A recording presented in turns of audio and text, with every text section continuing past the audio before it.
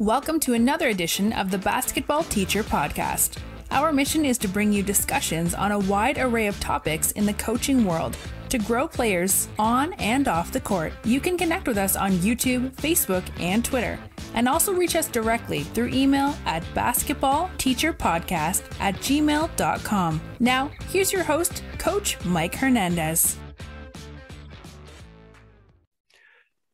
Welcome back, everyone. Thank you guys so much for joining us for another episode. I always say it every episode, but I'll continue to say it. Thank you so much for the support. It's really awesome to see the listenership continue to grow and the numbers of people listening and downloading continue to grow. Really, really appreciate that. Thank you for your support, and thank you for sharing this podcast to coaches who you know would be interested. And speaking of interested, this topic I'm sure is one that will interest you because as coaches, we're always looking at different ways to go about coaching this game, different little schemes and different plans and different things that maybe we can pick up on. Some we might take parts of and some we might want to take the whole thing out of.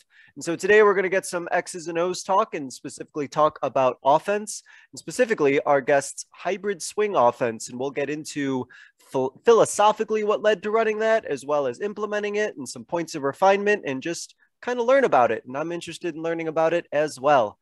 My guest today to discuss this topic is the boys basketball coach at Grayslake Central High School, Illinois. Very happy to be joined by Coach Brian Centella. Coach, thank you so much for joining us today. How are you? I'm great. Thanks for having me on. I'm excited to talk some hoops. Absolutely. And as we said off air, I'm always excited to talk to anybody from my native state of Illinois. So happy that you're here to join us. Coach, let's go ahead and get started with your journey. Where is the game of basketball taking you? Where's your coaching journey taking you? And what were the steps that led you to Grayslake? I think I was a lot like, a lot of other kids where I fell in love with sports at a really young age. And around second or third grade, that love, turned to basketball pretty quick. I grew up playing every sport, played football and basketball all the way through high school. Along the way, I had some great teammates, some really good coaches. I had an older brother that I looked up to, a younger sister that I looked up to in athletics, and two parents that really encouraged me to do my best in whatever I was in. After high school, I was fortunate enough to play basketball for 4 years at Loras College in Dubuque, Iowa. I had a really good experience there. I was fortunate enough to be a part of some really good teams. That really influenced me as a basketball player. I'm from a family of a lot of teachers, so I always knew that I wanted to teach. And then kind of with my love of basketball, I knew at a young age that I always wanted to coach. So after I graduated from Loras, I've been teaching PE and health and coaching basketball ever since. Had a couple different stops. The last 7 years, I've been at my alma mater, Grayslake Central, where I graduated in 2005. This is my 7th year as a coach there, and I'll be starting my 3rd year as a head coach. So I want to ask, I'm always curious whenever I have guests who are in the situation that you're in about coming back to your alma mater. Was that an easy transition for you? Was it interesting at all for you to go from, being somebody who played there and now you're coming back and people that may have been your teachers are now your colleagues? Yeah. What was that kind of transition from kind of the student end to all of a sudden you're working there? Yeah, for me, I think the timing was right. So I went away to school. Took me another semester to graduate. I did my student teaching. And while I was doing my student teaching, I actually did like a grad assistant year. My eligibility was up at Loras. So I coached that year on staff at Loras. And then for the next 4 years, I taught somewhere other than Grayslake. It was 1 year up in a school near Milwaukee and then 3 years at a school in Chicago. So there was enough time I felt like had passed since I graduated high school. So when I came back, there certainly was a lot of familiar faces, but it was also a different place. Going back to me was special. I had family that still lived in the area. My brother actually also teaches at the school. He's a cross country and track coach. So coming back home was a lot of fun. Obviously I had such a great experience growing up in Grays Lake and playing sports and athletics and all those things. So if I can even pass a little bit of down of that experience that I had to students and players that I have in the future, you know, that's what I'm trying to do. Yeah. No, that's awesome. And sometimes, like you said, it just comes down to the timing and when it's the right time to kind of make that move, for sure. Now, in addition to being a coach, one of your other job titles, you're a life fitness teacher, which I think is really cool personally. I wanted you to touch on that before we get into our topic about you being a life fitness teacher, and how does that sort of translate to your approach with your team in terms of your team being the most fit and healthy that it can be throughout the season and probably throughout, you know, their whole high school career as well. Yeah. I mean, as a life fitness PE teacher, health and wellness is really important. I think sometimes as coaches, we think about our players like, oh, they're 16 or they're 17, you know, they shouldn't get tired, or I used to play all day. And, you know, we forget that there's a lot going on when you're 16 or 17 outside of basketball. You know, as coaches, we spend so much time thinking about the game, but, you know, a lot of times our players are worried about, you know, relationships or social things, or their SAT, or, you know, college applications. There's so much that goes into being a high school student that, you know, balancing those things with athletics, and a lot of kids at our school are multi-sport athletes, balancing all of those things together. You know, sometimes eating well and sleeping can get put on the back burner. Mm-hmm. So I definitely try to talk to my players about the importance of, you know, eating well and finding time, putting away the phone, turning the TV off, you know, shutting their mind off, getting sleep, taking care of their bodies. You know, strength conditioning is something that I've really tried to improve in the basketball program in the 3 years that I've been the head coach. So it's definitely important to me. It's definitely important to, I hope my players know it's important, and it's something that I try to talk about a lot. It's an area that I think I need to get better at as well, though.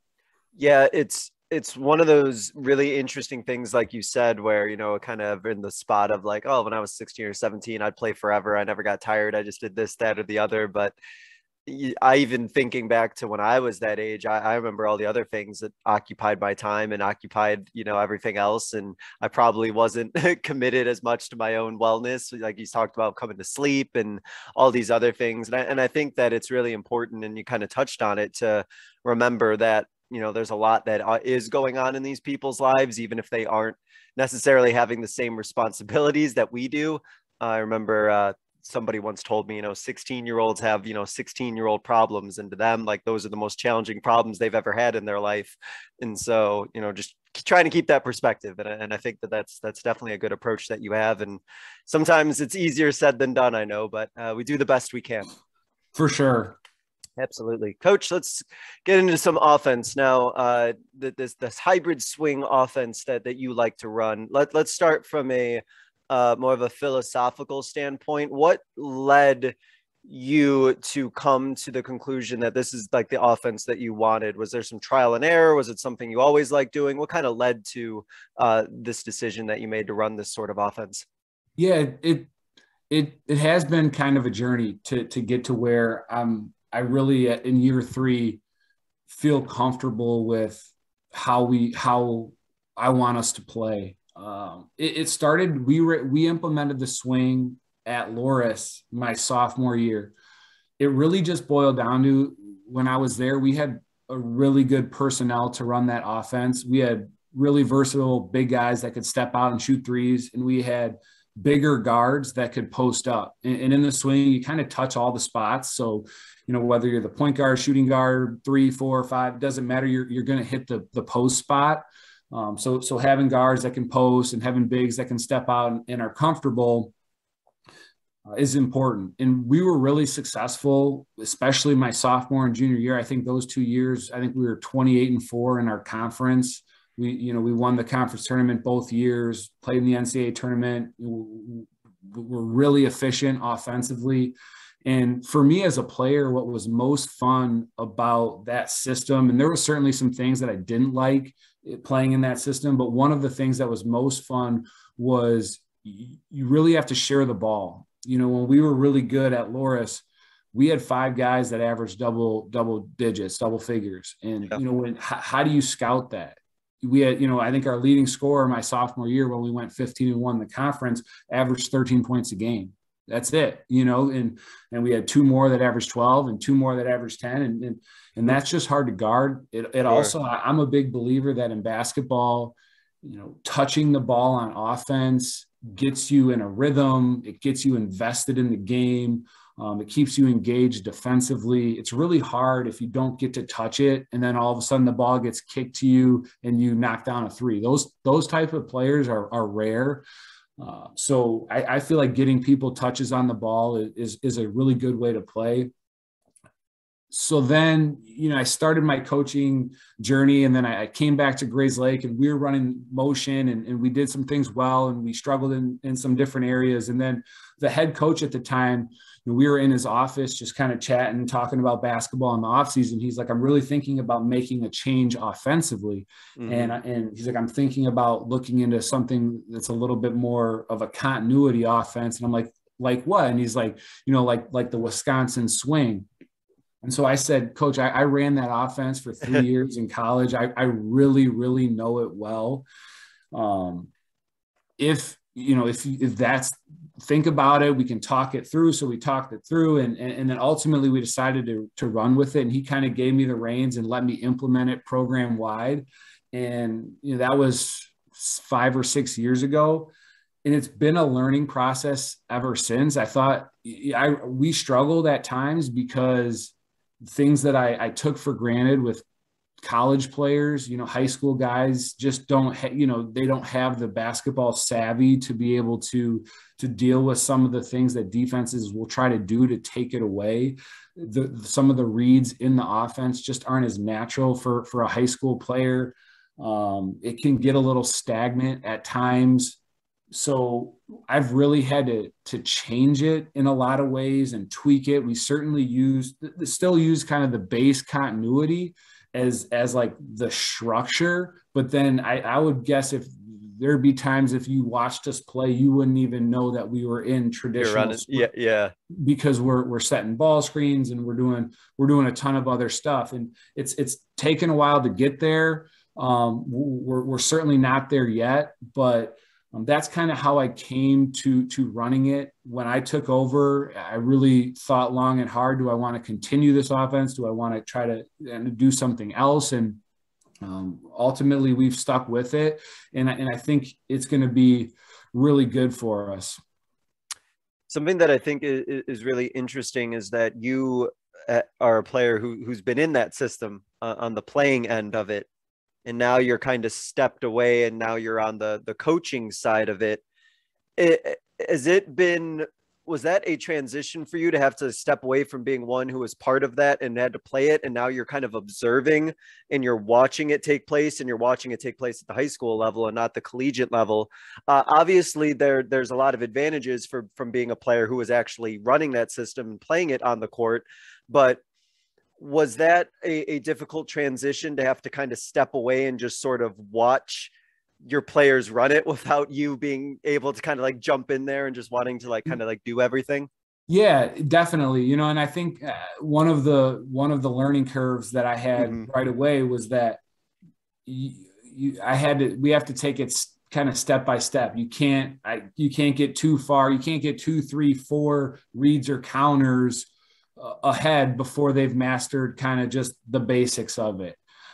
So yeah, it definitely was challenging, and especially going from running it at the college level to then transitioning to the high school level.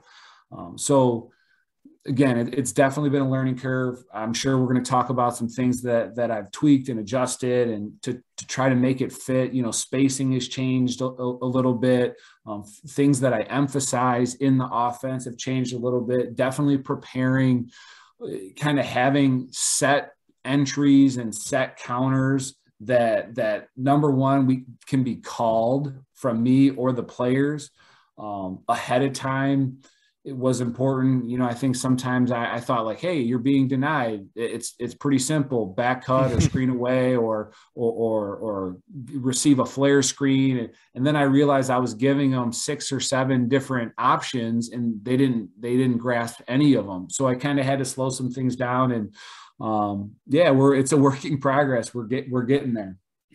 So as you just mentioned, you mentioned earlier as well that if somebody were to think of like the swing offense, they might have a different vision of it, especially if they're thinking of something that was run at like Wisconsin or at the collegiate level versus the way that you have to potentially implement it or teach it. So with that in mind, if somebody were to watch your offense in action and they were watching you on the court, what would be some of the actions or some of the reads that they would see as you're running that offense? And in what ways is it kind of unique to you? Because like you said, you kind of had to tweak it and you kind of had to make it work for the players that you had.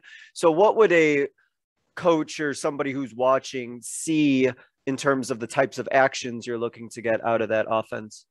Yeah, no, for sure. So at the college level, like Wisconsin, Bo Ryan and now Coach Gard, who runs it there and runs their version of it. And Bo Ryan invented the offense I think when he was at UW Platteville. And the benefit you have there is you can recruit those big versatile guys that can step out like a Frank Kaminsky and shoot threes. And so if a team switches you can post your 7-footer on a guard. Well, at the high school level, if your big guy is 6'2" or 6'3" or 6'4", and they switch, and now you have a 6'1" guard on your 6'4" post, that may not be obviously as big of a mismatch. So we definitely did have to change some things up.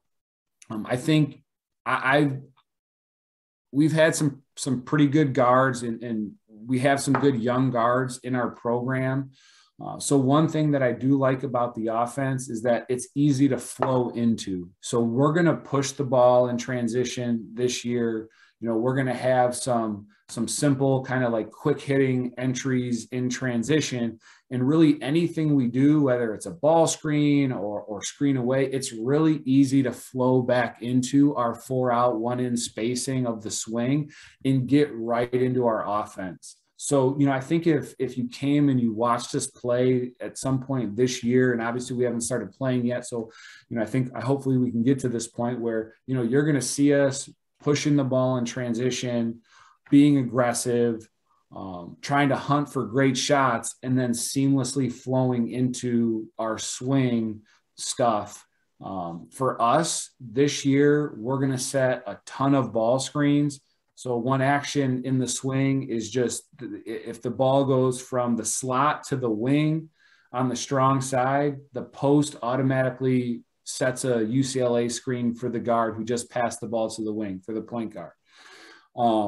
And then, you swing the ball to the 5, and then he looks to reverse it, and then you set the flex, and you're in the offense. Mm-hmm. Now, one thing that we like to do is when the ball goes to the wing and the big comes and sets the UCLA screen, we like to have that big guy turn and immediately ball screen the wing.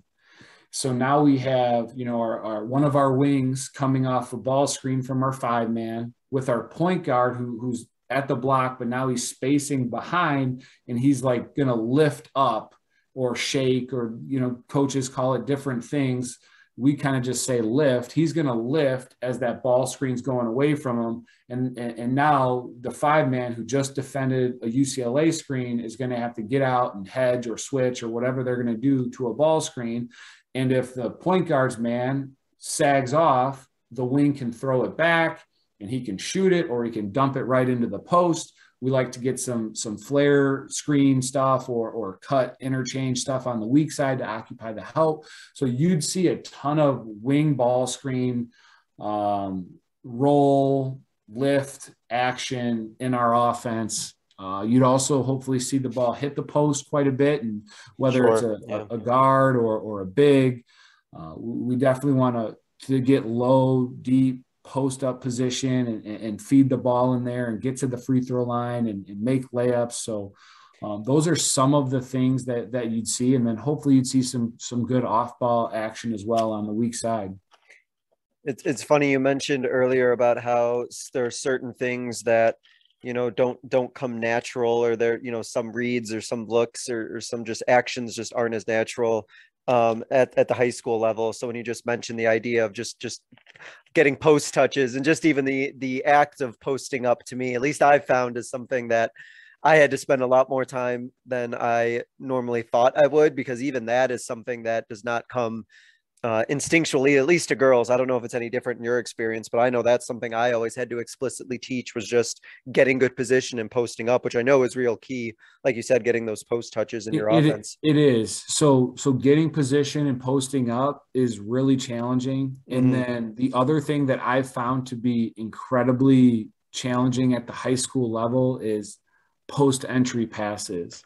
Players just struggle to enter the ball in the post, or, typically, especially if you're trying to get a low, deep seal in the post, it's only going to be there for a second or two before the guy works around back over, the defender works over the top, or the help comes, or, all those different things. And so, oftentimes I'll find myself on the bench, look in, and then the guy will look in 2 seconds later and throw it, and the pass gets tipped and it's too late. And so, post entry passes and getting good low position is difficult. One thing that we try to do is we try to break down our guards and bigs almost every day in practice, and we try to work our guards on entering the ball in the post, and our bigs and our guards just working on that low good post position that you're talking about. Yeah, and it's something that's I know can seem so simple, but if you're trying to have this offense run effectively, you wouldn't want to have all these other maybe more complex actions be able to run successfully, and then it all falls apart on a post entry pass. Yeah, exactly.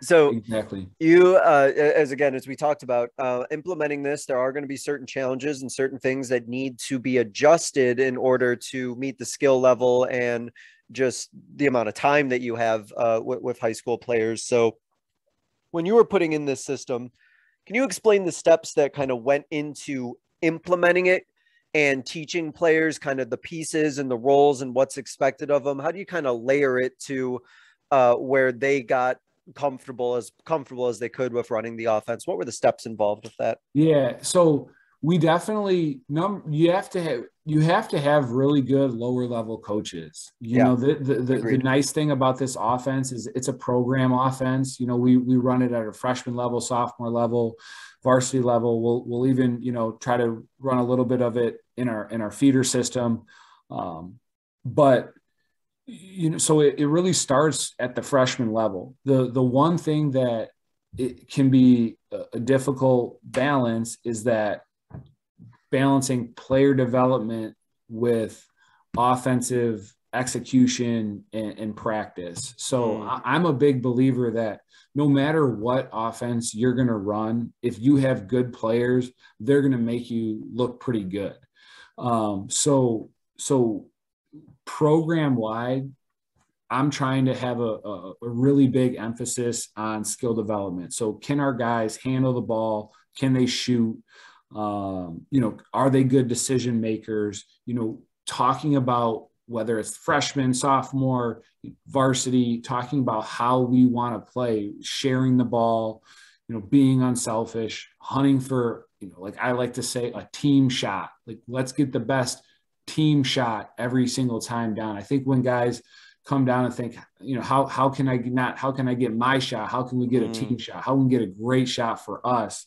That's a really fun way to play. Again, it doesn't mean that we have to slow it down and run a minute offensive possession. We can play fast and still do those things. Yeah. But so emphasizing it program wide, kind of structuring what's important, layering it. So, what they learn as freshmen, they can continue at the sophomore level, and then they can add a few more entries or counters or reads or calls at the sophomore level. And then when they get to me, they really know the base offensive system. So that way I can then tweak it, and add sets that fit our personnel each year, because it's going to be different at the high school level. There'll be times where we have a big, there'll be times where we don't, there'll be times where we have our best players a point guard, will be times our best players a wing. So, we really have to kind of adapt the offense while keeping the structure to fit personnel at the varsity level. And it's been a fun challenge. Like I said, I'm fortunate. I have really good lower level coaches that are bought in, and there's some high school programs in the state right now that run the swing a little differently than we do, but that do a great job with it. So I've certainly tried to pick the brain of those guys, how they've been successful with the offense at the high school level. Coach at Geneva High School, coach at Glenbrook South High School, that really are successful and do a great job with the offense. So I'm just trying to learn and grow and work together and fit the personnel. So you touching back on that, you talked about kind of like maximizing the personnel and who it is that you have. And so in your experience over the past few years, have you gone through that different experience where maybe you had a stronger post player, a stronger guard, or a stronger wing? Have you kind of had that sort of situation? And if so, like, how did that change maybe some of the looks or actions you were looking to get out of the swing? Yeah. So, I'm fortunate that the previous head coach really, I was the sophomore coach for a few years. And then his last year as head coach, I was the varsity assistant. And I was fortunate, even as a sophomore coach, he really let me kind of have an impact on the offense. So, when our first year or two running it, we had a pretty good big who could score. And, a lot of times we gave him the freedom, instead of, if he's in the post and the ball gets swung, instead of setting the flex and getting somebody else in the, he'd just go block to block, and we'd almost kind of play 4 out, 1 in. And then when he wanted to get out, he'd trigger us back into the offense. So we kind of played through him. And then we had a versatile 5-man, kind of undersized, but a really good passer. And we kind of played him just all over. And we really used his passing to kind of pick teams apart in decision-making, at times. And we struggled too with this offense. So we're certainly not a juggernaut or anything. And then my first year as head coach, we had a really good, pretty skilled, really athletic big man, and a good quick point guard that we kind of played through, and then shooters all around. So we didn't have a ton of guys outside of our point guard that could create off the dribble. So we really ran a lot of set plays. One thing that I heard Coach Painter from Purdue talk about, if you want to get the ball in the post, you better run a set to get it there, because of what we already talked about. Yeah. Post-entry passes and all that stuff. So we ran a lot of sets to kind of get us into the offense, because, we really had to create shots from screening and cutting more so than dribble penetrating. But this year we have a really different team. We have a couple guards that can really put it on the floor, that really want to push the pace. So we're going to play through them quite a bit. So that's why we're going to some more, picking the pace up, transition, really going to emphasize ball screens and trying to free up our guards a little bit to attack the basket and drive and kick and get in the paint within the structure of our swing. Yeah. And, kind of going along with that, just like you talked about, like kind of playing to your strengths. And, I've seen teams and I've coached teams who, they run a certain type of offense, whether, it's a flex or a swing, but if they have the ability to get out and transition, and they have the ability to score before, having to necessarily set up the offense, the name of the game is scoring, and they'll take that first and then fall back into their offense. And I think that that's just like something interesting to consider is, if you have certain strengths that you can just kind of play up and down and use those strengths. And then, if you have your offense that you can obviously work in and fall back to if you need to, and run it a little bit longer. Exactly. And that made me think of, one of the challenges that I've had implementing and running the swing is that So when you teach a continuity offense, you typically start by teaching the continuity, like the movement. And so you spend a lot of time, or at least I did, and it was probably a mistake. Hey, let's go slot to slot. Now let's hit the wing, and and so you're just triggering the offense, and you're going through and you're repping it for a minute. But what I failed to realize is, you're not necessarily, hey, every screen, every pass, we're looking to score. We're not just looking to make the next pass or make the next screen. Like, so kind of flipping the mindset of, and getting into some of our like more deadly counters quicker has been a big adjustment, and something that I'm moving to this year. For example, one thing that we're really going to try to do is I call it like second side actions. And so we reverse the ball, whether it's like a dribble entry reversal or just we go slot to slot. That triggers our first flex continuity stuff. And then we come right back to the 5-man who kind of shapes up after the flex. And then on that second side action, we run a read up, which is a counter where instead of coming off the flex, he comes off of like a pin down. Or we run a follow, which is the 5-man swings it one more to the wing and he follows it for a ball screen. Or we run a smash, which is the guy that just came off the flex, stays and gets an isolation in the post. So like we're trying to get into some of our scoring actions quicker, but still getting at least that one ball reversal to kind of keep the defense honest. So you brought up something that I think is really important to kind of address and kind of discuss and think about when it comes to any sort of offense that has a lot of looks and has a lot of actions to it. There's a lot of different scoring actions that come out of the swing offense that you just mentioned. We just talked about the different like variations, the pin down screens and different screens and different post entry looks and ball reversals. And as you mentioned, eventually at some point, the players have to have the decision-making ability to figure out what is working so that they can get the ball into the basket. I've been in the same way where I've had players who can, run through all these motions, but nobody's really looking to score. Yeah. So I wanted to ask you about the decision-making process of your players finding the right look or finding the right scoring action that's going to lead to the best result possible. I guess there's two parts to this question. How have you kind of coach that in them, and what do your players now kind of like have to look for, or do they look for to decide, okay, this is the scoring action we want to get into on this possession? I think my first year, which was 2 years ago, and then this past year was a COVID shortened season for most high schools, certainly for us. And then this year, that was something that I probably overcoached a little bit. I would try to dictate the actions so much that we were probably a little bit too robotic. So kind of later in the season, year one for me, I realized that.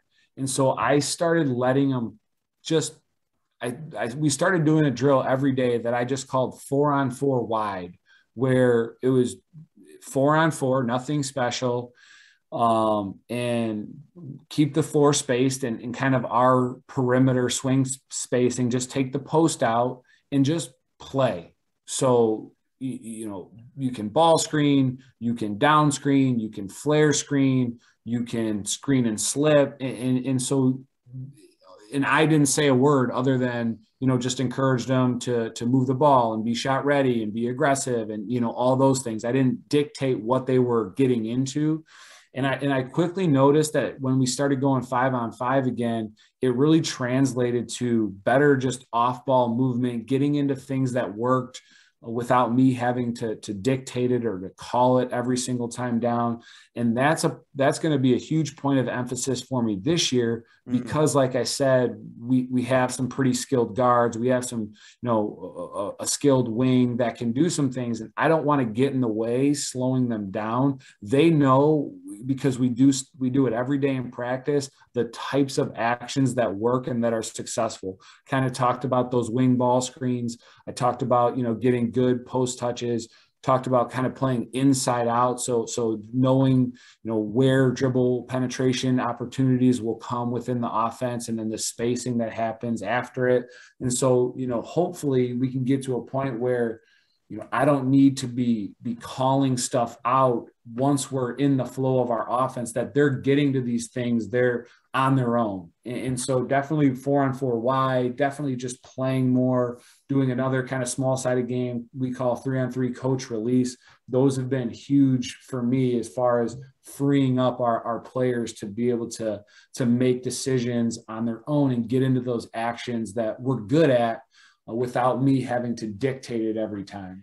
Well, considering like the experience that some of your players have had in this system, and some of them have been in it and some of them kind of know, even if they've been, only introduced to the first few steps, as they were younger, and then they're building on it year after year, I feel that at a certain point, your players probably understand from being in this system what works best and what opportunities get the best result. So I feel like they might already like have that sort of like encyclopedia of knowledge of knowing, hey, when we do this, typically when this certain action happens, we tend to get the best results as a team. And maybe that seems to also be something that your players have seen and helps them take more responsibility. So like you said, you don't have to necessarily call it out. Absolutely.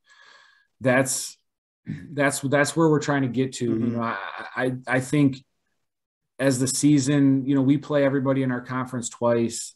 As the season goes along and you have more and more games on tape, teams scout so well. And if your players are looking over to you when they're in the middle of a possession or to start possession, I think that works for some teams, but I think unless you just have really, really, really sound, skilled basketball players, teams are going to take you out of that stuff. So your guys need to be able to react and respond on their own.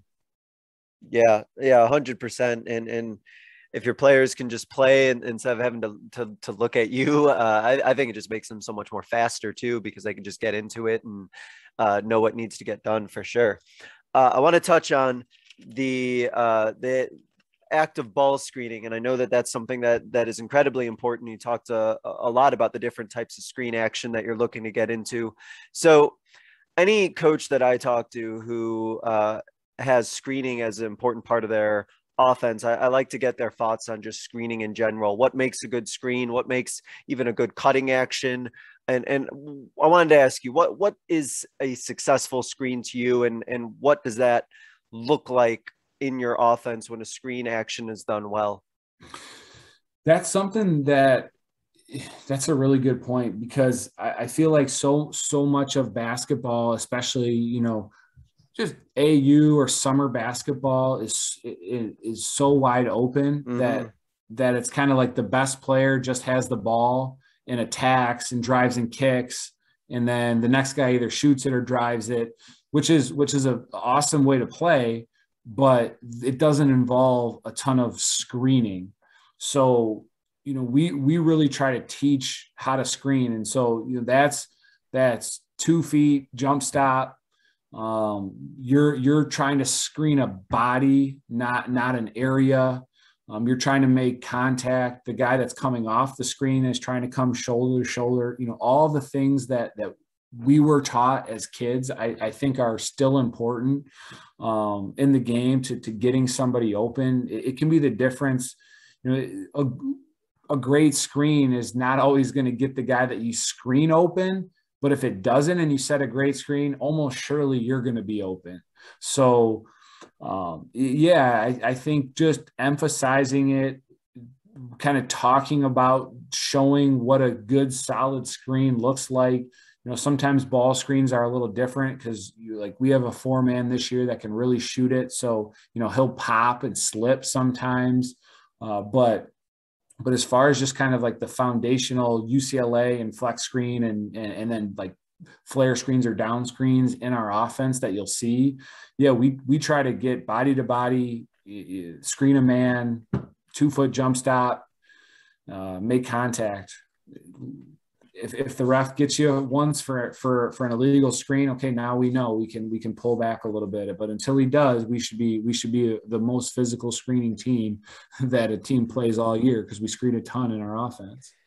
And to me, it kind of is very similar to the idea of like post entry. Like it's not something that I think can be taken for granted or assumed when it comes to coaching. And if you want it done a certain way, you have to explicitly teach the way that it needs to be done. And like you said, you might end up being a little bit more physical than the players are used to when it comes to setting screens. But I always found, and I think you might agree, of something like screening, especially, like you can always tone it down a little bit, but you might as well see if it gets called first, like you said. Yes, absolutely. So going back to the idea of like practice and refinement, and one of the things that I always am interested in getting opinions about when it comes to, working on your offense and implementing your offense in a practice situation and refining it, is doing it in a way that's authentic and game-like, and also at the same time, potentially also working on your defense as well, and really simulating the best of both worlds, where you're making improvement on your offense, but also you're not just, letting your defense off the hook and, kind of doing whatever they want to do. So how do you kind of refine your swing offense in a way that's kind of like game-like, but also like really authentic and works with your improving your defense as well? Yeah, it's something that we break it down and we do some 5-on-0. I think for timing, and I know it doesn't always translate how you want it to a game, but I still think if you run like the swing, the base swing is really simple, but to run it well, you really have to have a lot of counters and stuff. So I think just practicing the movement patterns, the screens, the communication, the ball movement, the pace. I still like 5-on-0, and then you got to quickly graduate and get to some 3-on-3, 4-on-4 stuff that I already mentioned, and then try to play a ton. I'm a big believer that the more kids can just play 5-on-5 basketball, the better off. I think it's if as long as guys play the right way, it's great conditioning. There's things that you'll see. You kind of mentioned it earlier that the guys have played in the offense. So, like I'll learn stuff from my guys all the time. They'll get into something that I'm like, oh man, that was perfect. I love how that looked. Let's make a name for it and do it again. So, letting them play, one other thing that I do is that's been helpful. One way teams will try to get us out of the offense is they'll like deny ball reversals or different things like that. And so, sometimes I'll say, all right, we're going to play 5-on-5 half court, no dribble. So you can't dribble. And it's really ugly and really messy. I got that from Coach Guard at not Wisconsin, but his brother at UW Platteville. I learned that from him. He said he did that. And I liked it. So I tried doing that. So kind of different restrictions, if we want to work on something specific, like, hey, we can't score. Like if it's our first group versus, maybe our bottom group, hey, we can't score until we get a post touch, then play live after the post touch. And we don't tell the defense that, but just to keep them honest, different things like that. Now the area that I need help with, that I struggle with, is, we play kind of a really just sound pack line type defense, and we try not to make mistakes, gamble for steals. Like we want you to shoot over a contested hand every time. So we get pretty good, going against that. But then when we go play a team that's denying everything or switching everything, I've found it's hard to simulate that in practice authentically. So, that's an area that I'm really trying to brainstorm and figure out how to get better at. How can I give our guys better looks of defenses, even zone, which we don't really run our fist or our swing against zone, but like, you know, simulating a zone, like that's something that, that I struggle with. And I'm, you know, trying to kind of research and pick the brains of coaches that I know that are mentors and the best way to do that. Yeah, it's always interesting to try and like you said, kind of like simulate something that you might not necessarily run, because then you're at a situation where you're almost like trying to teach your, you know, your defense how to do this certain action, but it's nothing you would normally run. It's like, I don't want to waste all my time to do that. You know, I'd rather focus on what we normally do and work on it that way. So no, I agree with you. I think that any tips or any suggestions that even people listening have, feel free to comment those about, you know, successfully replicating and working on the different defenses that you might see to try and challenge what your offense is doing. I think would be super helpful for sure. Speaking of, you talked a little bit about things that are done to try and like keep you out of your rhythm. I know one of the worries that a lot of people have with the swing offense is kind of the repetitive nature that it can get into, and how it can become kind of predictable. And so therefore players need to have, you know, counters ready. Coaches need to be able to go through those counters. I know we touched on it a little bit, but I kind of wanted to ask specifically about ways, or maybe in your experience, what have you seen in terms of how the swing offense can get stagnant or repetitive? Are there certain motions or certain actions that players will kind of naturally fall into consistently doing or consistently looking for? And what should maybe coaches be aware of if they're looking to implement the swing offense, in terms of, hey, these are situations where your players might find themselves getting in a rut or getting just super repetitive? Have you seen situations like that? Yeah, for sure. That's kind of that's the most challenging part about running the swing is when, and I think even like the younger it's implemented, on one hand, it's a great offense for like youth, middle school level. But on the other hand, I think it can be a little restrictive. Like, it's cool because every player in the offense will touch every spot on the floor. It's good to get your you know, your middle school center away from the basket and give him, you know, decision-making responsibility at the 3-point line, because he might not end up being 7 feet. He's probably going to be 6'3" and eventually needs to learn how to be a guard anyway. Yeah. So like that part of it I really like. But then you're absolutely right. It can get stagnant. It can get repetitive. So, you know, as I've done this for 7 years, kind of running it at the high school level and tweaking it and doing things. And certainly, like I said, there's guys, you know, even there's the guys that run it better than me, that's for sure. But one thing that I found to be successful is give them, you know, almost as you introduce it and teach it, give them one of those counters right away. Like one of our bread and butters is what we call Utah. So, and that's the thing that I already explained to you. It's the wing entry, UCLA, go right into that ball screen, you know? So right off the bat, they know one of our counters. You know, we do run a lot of different entries into the offense. So right away, give them an entry to run.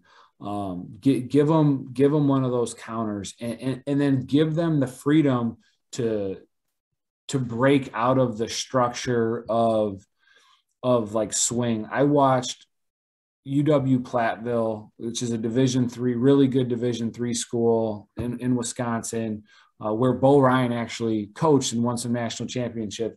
They still run a version of the swing there. And I watch them play, and it's almost doesn't even look like the swing at times because they're so free flowing. So I think when you teach it, don't over teach it. Let your kids still be basketball players. You know, ultimately at the end of the day, you need to score more points than the other team. So I think we can kind of overthink it. And that's just, it's trial and error. You know, I think it's a great program offense. I think you can tweak it to your personnel every year. You know, I think the stereotype with the swing is, hey, it's slow, or it can get a little bit too repetitive. But I think a lot of teams that run it have evolved past that. Sure. Pretty much anybody that runs the swing, whether it's the college level or high school level, at least in my state, but then collegiately anywhere, I try to watch and gobble up as much as I can. Like there's a guy that's at Idaho State right now who was in the Division II national championship game a couple years ago as a head coach, and they run it. And a lot of the wing ball screen stuff where the ball gets reversed and then the big man goes right to the wing and follows it for a ball screen. And the guy coming off the flex replaces underneath the ball screen as the bigs roll. I mean, that is really hard to guard. And I saw that guy do it. And I think he was like a manager for Bo Ryan at Wisconsin, and he's been super successful head coach, Yeah. And so it almost looks like modern 5-out, basketball that everybody's running, but it still has that 4-out 1-in spacing. It's still attacking the basket with those flex cuts, but then also giving your guys a lot of freedom. I know that was a long-winded response.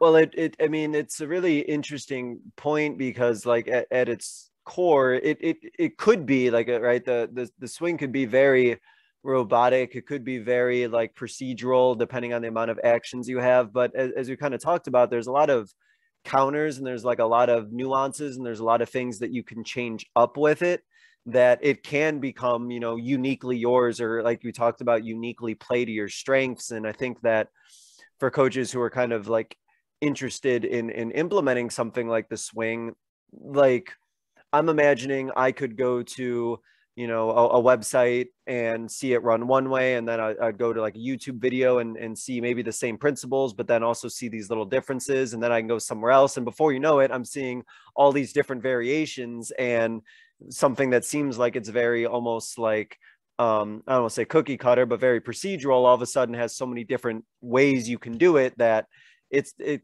can break up the monotony of it, if that makes any sense. It really does make sense, and I think like the best way to really learn it or learn any offense, and I probably spend too much time doing this, is finding teams that run it and watch them play games. I think some of like the breakdown stuff, a guy talking like me about the offense is good. It really is. But I think like if you came and watched us play, or if and you'd rather watch like Platteville or UW Madison or someone, run their stuff, but you can learn so much, and it ends up not looking like what that little design on the paper is, because those coaches are great and they let their kids make plays and make reads. And as you even mentioned earlier, yours looks a little bit different just in the last few years that you've done it, based on the personnel that you have and based on who your strongest player is. So even you in your situation over the past few years has already, had different variations and different wrinkles that one year wouldn't necessarily look the same as the year before it. Absolutely. And you know what, if you're up 8 with a minute left or 2 minutes left, hey, it's a great, you can just go vanilla swing and you can just grind them out. Yeah, and if they can hit all of the basic reads and all of the basic things you need to, you're doing exactly what you need to on the offensive end, and it's no pressure on them because it's something that they can probably run in their sleep. Exactly. Yeah. And it can, exactly. It gets the ball moving and kill some clock if you need to. There's no it's like, oh, what are we doing? No, just run this. Perfect. It's absolutely what we need to get out of this possession. No, that's a great point. Real quick before we hit our concluding segment, I did want to touch on something a little bit more that you brought up about the different ways that other teams try and stop your offense. You did mention this, and about how, the swing is something that a lot of coaches have seen. You mentioned how, there's going to be film on you, especially for the teams that you're playing twice in a year. So in that little chess match of, okay, I know this coach knows what I'm going to do, and they're going to try and do this on me, so now I got to counter with this. What do the other teams, what do they look to try and deny from you? Typically, and what do you have to work in as your counters in your swing to sort of work around that? There's like 3 things that I think if I was going to play against a team that well, I'm probably not brave enough to do it. I would just stick to our base defense. But if I had a little bit more courage, there's basically three ways that I would try to defend the swing, and that teams have had some success doing it against us. Is number one, teams will try to switch everything. And if you just run the kind of vanilla version of swing and they switch, if you don't have like a glaring mismatch inside, or you don't know how to kind of like space away from your guard who has a big slow kid on them on a switch, then you can really struggle. Again, because they're going to switch the flex, they're going to switch the UCLA, they're going to stay home, they're going to switch the interchange on the weak side, and then all of a sudden your guys are kind of scratching their head and retreat dribbling and going the wrong way. So, that's one way. So that's something that we work on a lot. You like having counters in place for when teams do switch, kind of little, like almost like little set play calls for when teams switch. And then also just, punishing mismatches, and you got to be, because teams what I've found is that if a team switches and that's their primary defense, that's a whole different story than when a team is like, hey, we're going to play Grizz Lake Central. They run the swing. Let's just switch all the UCLAs, or let's just switch all the flex screens, or let's just switch that. And if they don't switch all the time, they're going to have breakdowns, because it's hard to teach with 2 practices before you play us to just all of a sudden change your defense and switch everything. Sure. So, but that being said, it's something that we have to address. We do have little like, mismatch plays that we can in the post this year with some really talented guards. We'll definitely have some mismatch plays where we can attack a big who switched on a guard with dribble penetration. So there's definitely things that, that we'll try to do to counter their switching.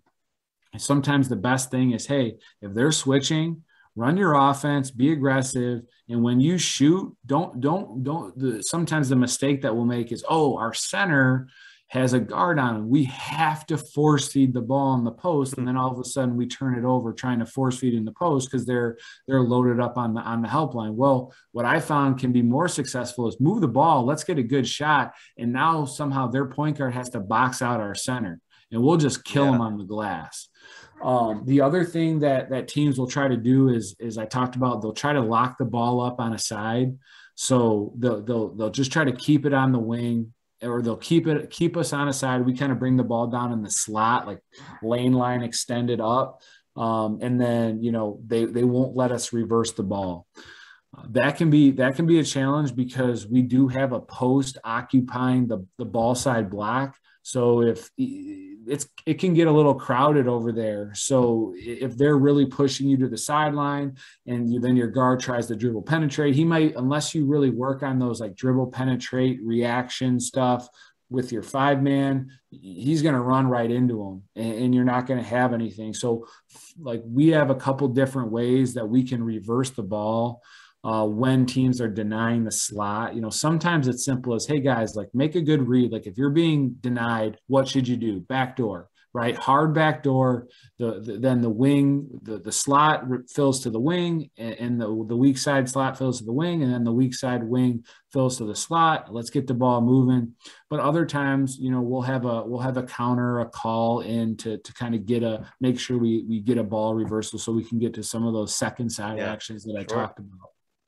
Yeah. And I think it's really important to just kind of reverse engineering what we just kind of talked about, to kind of put a bow on it for anything that you run, any sort of offense, just to know like, okay, what is somebody going to do to try and stop this? Because if you don't have that answer prepared, somebody else is going to have that answer. And if you don't want to be caught looking foolish because you didn't even think about that. And it sounds like you definitely considered it, and just gives, I think, any coach an advantage when they're aware of like what other teams are going to do, rather than, being caught off guard by it, and having to adjust on the fly, for sure. So to wrap up, Coach, there's a couple questions that I ask every guest. So I'm going to go ahead and start with this first one here. Thinking back on your coaching career, whether it's related to particularly the swing or anything within your coaching career. What is a moment from your coaching career that you think others listening would be able to learn from? I think some of the stuff that I touched on, like the growth and not being able to change the way like we've attacked teaching the offense, and moving away from, kind of the traditional swing stuff when personnel dictates, I think is definitely a lesson. But also my first year, we had a pretty good team. I was the seniors. I was their sophomore coach. Then I was varsity assistant coach. And then I took over their senior year. So it was a group that I was really close with, but we just had a really, really challenging schedule to start the season, just a loaded Thanksgiving tournament that we probably shouldn't have been in. We started the year 0-5. And this is my first year as head varsity coach, and we start 0-5. And you can't help but to kind of just feel down and panic and all those things. And, I just kind of like reality just hit me. And I was just like, Brian, just go have a great practice. Like the caliber of opponent we've lost to. We lost to a really good team in overtime. We lost to another really good team by 4. Like we were playing good schools to really close games. So we had a lot to be proud of, just the ego, the record, from me, from the players. It just didn't sit well. And we stayed the course. I didn't panic and change everything. I just was like, hey, like what tweaks do we have to make? How do I have a great practice? We're doing a lot of things well. So let's stick with it. The schedule is going to balance out. We'll get rolling. And I think at one point we won 11 of our next 13 games, and we finished 4 games above 500. We were like 18-14. So we had a solid year. We were a free throw box out away from being conference champions. We had a really good year, but that was definitely a lesson for me as a coach. Just first year 0-5, stepping on the floor in that first that home game, with that record, and just kind of like puffing out your chest and believing in what we're doing and giving confidence to our players and sticking with the process. And then, ultimately having a really good year after a tough start. I like the way that you kind of talked about, let's just have a great practice, and just break it down that way, and especially as you said, if you have all of these difficult, games that maybe you had at the beginning, or like you even joked about maybe teams you shouldn't have been playing, it's like, find success, even if you're 0-5. I mean, there was definitely things that you did well there, but it's like we can win this practice kind of, and we can start from there and kind of go from there. And I think that's a great lesson. I appreciate you sharing that, because I know sometimes those slow starts can make you want to blow up everything. I know I've been there before. Yeah, I was questioning everything. Yeah, for sure. That's great. Not that you were questioning everything is great, but I'm glad that you didn't do it, and you stuck the course for sure. Awesome. To wrap up, Coach, I give every guest what I call a 60-second soapbox, your platform to get out your final thought, closing message, a final idea, something you just want to leave the listeners with, whether it's related to your swing or anything about coaching in general. So I'm going to go ahead and give you the floor, and if you go longer than 60 seconds, I won't stop you. So Coach, go ahead and take it away from there. Well, first of all, thanks for having me on. This was a blast. I had so much fun. I'd love to connect with any coaches out there and talk offense. And, I find myself watching way too much film and Twitter stuff. And as far as a soapbox thing, I don't have anything, but I wanted to ask you something. There's so many different basketball resources, and you speak to coaches all the time because, you have a podcast. How do you filter all that information to truly find what works for you, and what have you seen successful coaches kind of, how are they able to filter? Because you see a set, you want to put it in, or you see something, you want to do it. How do you kind of filter through all that and stay true to who you are, or decide kind of who you are as a coach? I think from my experience and from all of the coaches I've talked to, everything has come down to them knowing their players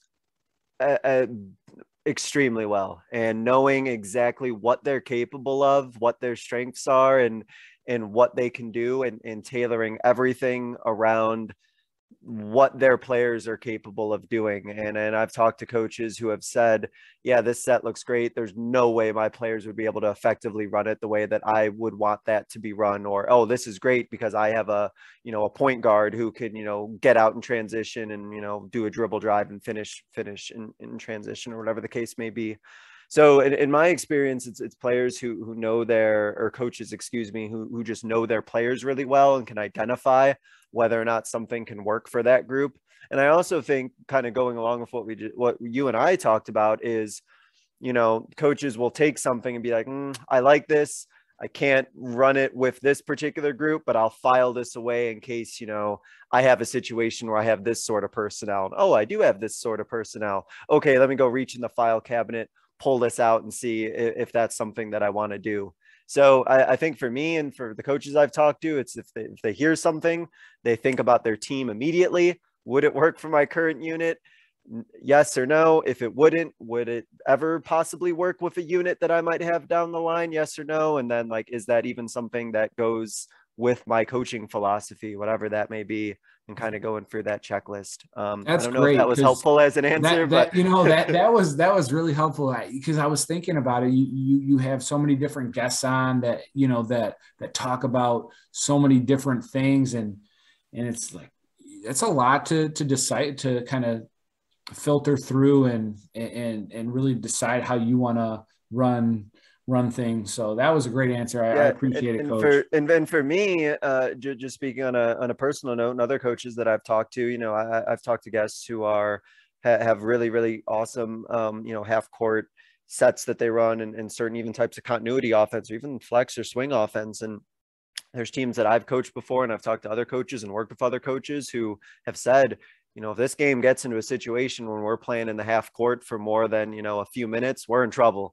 So I can sometimes hear some of these really awesome, really great ideas, but know about certain teams I've had, and said, if I'm ever getting in a situation where, I can think of teams that I've coached where I think about the swing offense you go into, and I think, man, if we ever get into that situation where we have to run something like this for too long, we might as well pack it in and take the loss, because we just need to get up and down and press and make the game a track meet sort of thing. So even I've had situations talking to people where I think what they run is fantastic and great, but I think to some of the personnel and some of the players I've had, and it's kind of on I'll file that away for later because I like it, but I know what my current group sort of needs, and I'm going to work with that. Absolutely. Yeah. All right, you flipped the script on me. I'm glad I had an answer for you. Yeah, sorry, I didn't mean to. No, you're good. I didn't have a soapbox thing. I'm all good. I'll ask you a quick soapbox question before we're done, because everyone has opinions on it. What are your thoughts on the shot clock? I think it's coming. I think it's coming in Illinois. I think it'd be good. I hear a lot of, I don't know if coaches, but I hear a lot of people, coaches, whoever, talk about it, and they always talk about, their offense. And for me, like, I think we run the swing, so people think that's slower. So people may think that, oh, you don't want a shot clock. You want to grind people out. That's not necessarily true. I think we're going to get up and down this year. But for me, more than anything, I'd love it for our defense. If you play like we play a really solid, sound defense. I think it's so important. I just believe in being a good, solid defensive team so much that, sometimes, since we're not gambling, since we're not, like, teams can have really long possessions against us and really kind of wear us down. So, and we'll play great defense for 45, 50 seconds. If we only have to play great defense for 30 or 35, I think that's going to help our defense even more. And I'll double down on our defense if that's the case. So, I think it's coming. I think there's a lot of pros to it for a lot of different reasons. The college level plays with the shot clock. The professional level plays with the shot clock. I think it'd be ultimately a good thing. I think people can make excuses or reasons why it shouldn't be. And I certainly wouldn't want, going from no shot clock in high school, at least in Illinois, to a 24-second shot clock. I think that would be a huge adjustment. Ugly. But, if it was 35 seconds or 30, let's do it. I'm with you. It's coming. Yeah, it's coming. One Yeah, way exactly. or the other, you Exactly. can fight it, kick or screaming, but when it comes, you're gonna be having to coach with it or against it regardless. Yep. Yeah. Awesome. All righty, Coach. Coach Centella, I really appreciate you talking about your program, talking about the swing, talking about the offense, and some of the trials and tribulations and growth and grows that have come with it. And hopefully you have a fully healthy season and able to kind of see everything through. And best of luck to you. So thank you so much for joining us, Coach. It was a pleasure. Oh, thanks a lot. I appreciate it. And thank you guys so much for listening. This was another edition of the Basketball Teacher Podcast, and we will see you guys next. Thank you for listening to another edition of the Basketball Teacher Podcast. Make sure to connect with us on YouTube, Facebook, and Twitter, or reach us directly through email at basketballteacherpodcast@gmail.com. Take care, be safe, and we'll see you next time.